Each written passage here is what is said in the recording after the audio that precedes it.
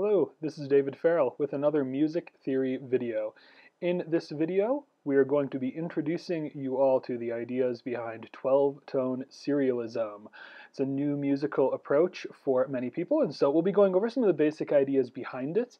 A note, this video builds off of some of the ideas of set theory. I have 3 videos on set theory. If you haven't watched those, or if you're not familiar with those ideas, I'm going to be referring to them a little bit here, so you might want to check those out first. So as we often do, we'll start with some definitions. First, what is serialism? 12-tone serialism is a particular type of serialism, but what do we mean when we use that term, serialism? Serialism is a compositional approach focused on the idea of a series, and when we use that series, we're talking about an ordered sequence of musical elements.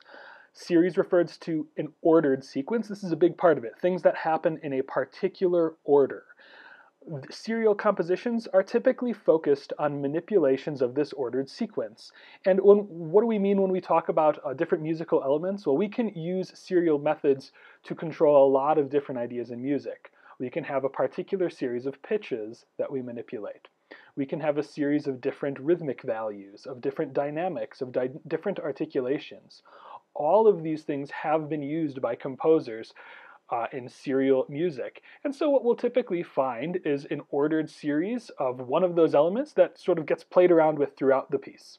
That's what we mean when we use the word serialism. Now, 12-tone serialism is a particular application of the serial method. 12-tone serialism is applied in particular to the pitch area. So 12-tone serialism doesn't have anything to do with rhythms or anything else. It's focused on pitch.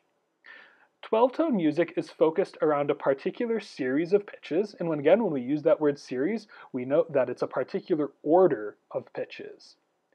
A series in a 12-tone work contains each of the 12 chromatic pitches exactly one time, hence the name 12-tone. We're going to have 12 pitches in a particular order, and that series of pitches will determine a lot of the sounds that we'll hear throughout a composition.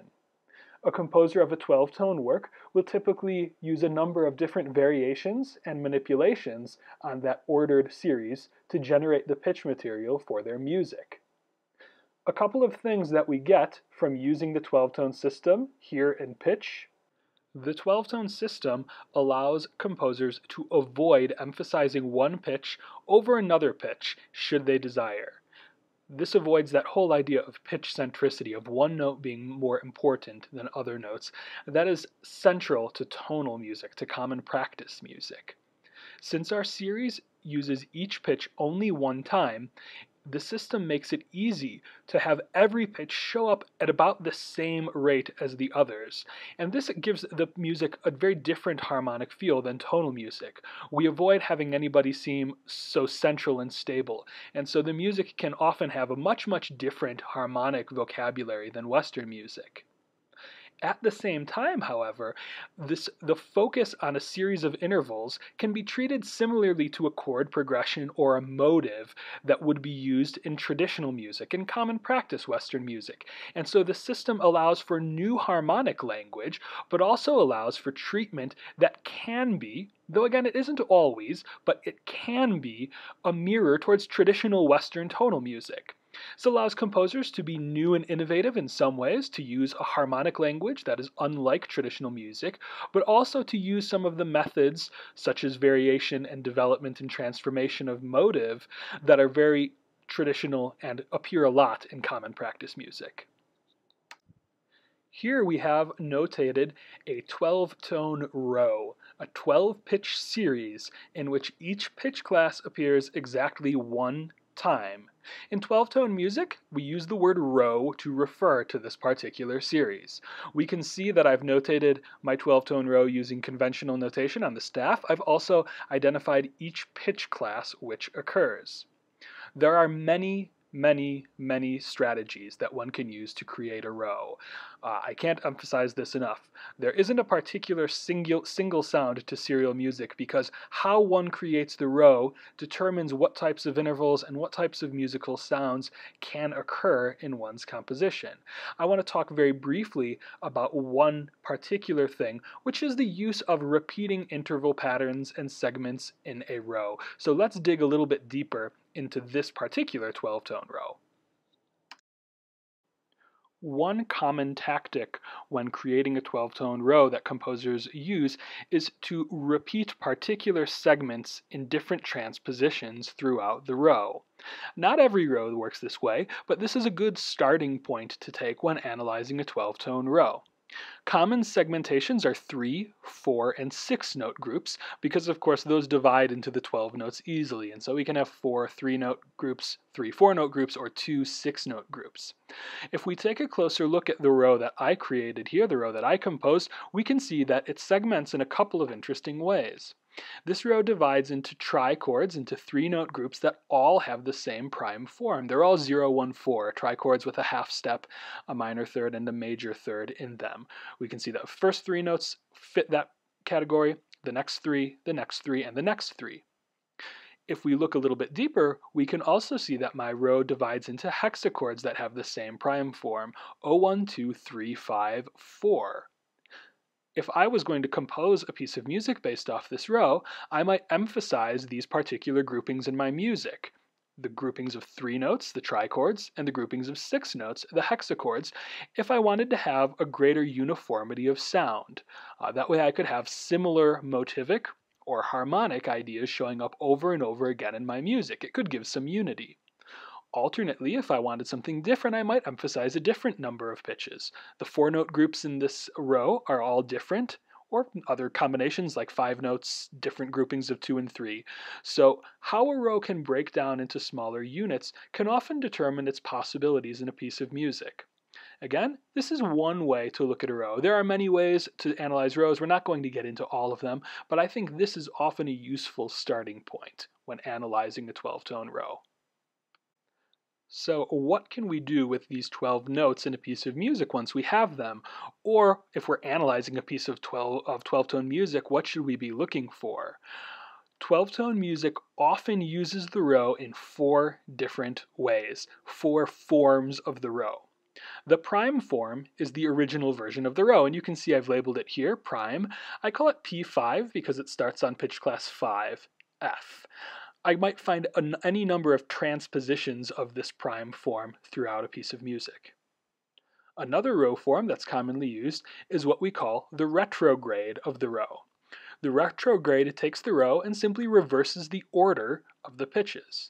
You'll notice that my retrograde, written here, R5, starts on B flat, then moves to D, then to C sharp, and then to C. This mirrors the end of my prime form. My prime form ends on B flat, then goes to D, then to C sharp, then to C. The retrograde is simply the backwards form of the prime. Another common transformation is the inversion. The inversion takes the prime form, but has the intervals moving in the opposite direction. If we look at the prime form of the row, we can look at the first couple of intervals to get a sense of how this works. I move from F to F sharp, up a half step, from F sharp to A, up 3 semitones, and then I go down to G sharp and then down to G natural, down 2 semitones. The interval sequence is +1, +3, -1, -1. If we look at my inversion, I5, I start on F, but I go down a half step to E rather than up to F sharp. Then I go down 3 semitones rather than up from E to C sharp. And then instead of going down 2 semitones, I go up 2 semitones from C sharp to D, from D to E flat. I've taken the same intervals, I've just switched the direction. The final row form is the retrograde inversion, which simply takes the inversion and moves it in reverse order. So my I5 ends on C, G sharp, A, B flat. My RI5, my retrograde, begins with C, G sharp, A, B flat. These transformations might all appear in a particular piece of music, or only a small number of them might appear. They all sound somewhat different, but they're connected by having the same collection of intervals in them. And so the intervallic unity helps keep these row forms sounding similar, even though those intervals are manifested in slightly different ways. Sometimes they're flipped around in order, or sometimes the direction of the interval is flipped around, or sometimes both. These 4 row forms form the basis of a large majority of 12-tone music. The last thing we'll talk about today is the 12-tone matrix. This is a useful tool for interacting with 12-tone serial music, whether you're writing it or analyzing it. The matrix is a diagram, a 12 by 12 diagram that displays all the different forms of a potential 12-tone row. How do we make this?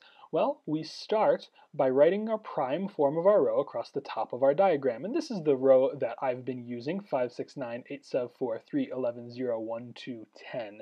You can use letter names should you like, though I think it's a little bit easier to use pitch class numbers, and so that's why I'm going to do it. By writing this row, I've written two forms already. I've written the prime form, if I read it left to right, and I'll call it P5, the prime form that starts on pitch class 5. I've also written the retrograde of that form, should I read it right to left. I'll call that R5, the retrograde of P5. What's the next step?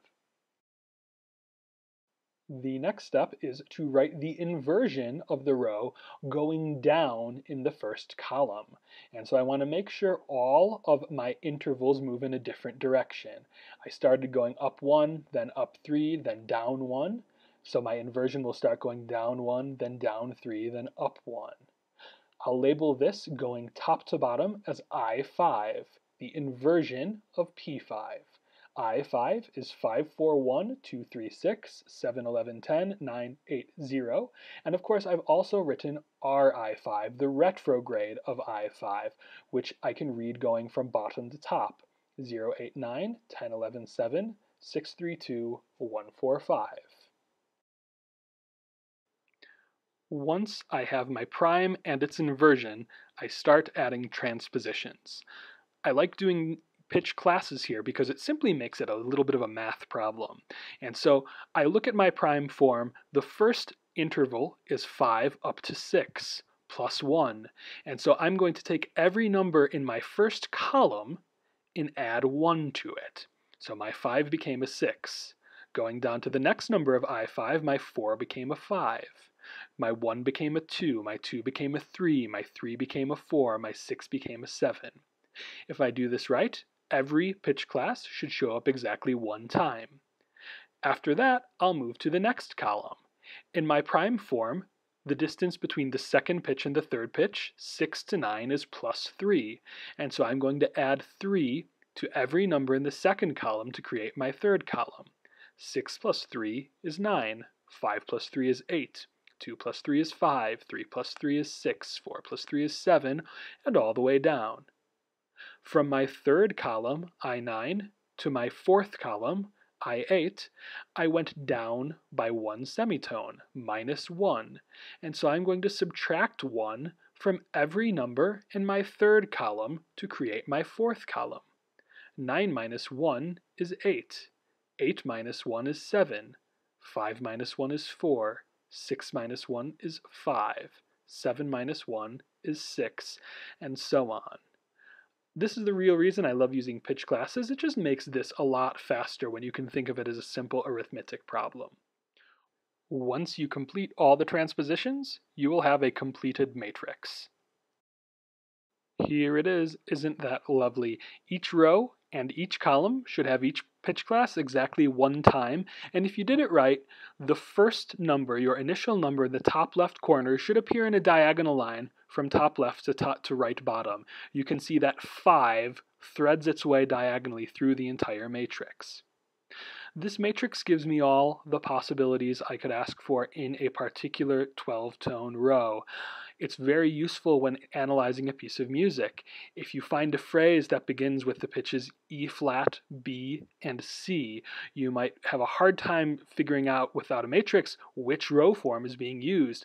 But with the matrix, I can see very quickly that, oh, E flat B C 3 11 0, that is probably going to be RI8. I'll be looking for 1 2 10 right after that. If you see a phrase of music that begins with 10, 2, and 1, with B flat, D, and D flat, again, you might have a hard time understanding how they found that, but with your matrix, all you have to do is look for that particular pattern, and we see it at R5, 10, 2, 1. This is the real use of the matrix. It makes it much, much, much easier to locate different interval sequences that might show up in a particular piece of 12-tone serial music. Some final notes about matrices. First, matrices can use traditional pitch notation, letter names, flats and sharps, just as easily as they can use pitch class notation. I think there's some benefit to using pitch classes, but if you're very uncomfortable reading the numbers and you'd much rather look at letters, go ahead and write your matrix out that way. Another important note, when analyzing a particular composition using the 12-tone serial method, when writing a matrix, many traditional analyses, and when I say traditional, I mean older, will set the first pitch of a composition using that system as 0, and then refer to all the other rows as transpositions off of that. So for example, if a work started on G, for that work, they would call the row starting on G P0, and the row starting on A would be P2, and the row starting on B flat would be P3. Okay, so if you see this, this is what's going on. However, modern analyses, many modern analyses, do not use this system. Instead, they use the standard pitch class notation for pitches. And so regardless of whether or not G is the first pitch or the millionth pitch, they'll always call G P7. Some different texts, some different analysts may prefer one method over the other, and so if you run into them, this is what's going on there. For me, I prefer using the numbers to refer to the pitches they always refer to. I don't think there's anything particularly special about the first appearance of a row that would make me change my labeling system, but that's just me. What do I know? Okay, we did it. We made a video. We introduced the ideas behind 12-tone serialism. We talked about what it means. We talked about the row. We talked about the basic row transformations, prime, inversion, retrograde, and retrograde inversion. And we talked about building a matrix so that we could access all that information very easily. 12-tone serialism can yield so many different diverse results. 12-tone works can sound so very different depending on how the system is used and how the row is created.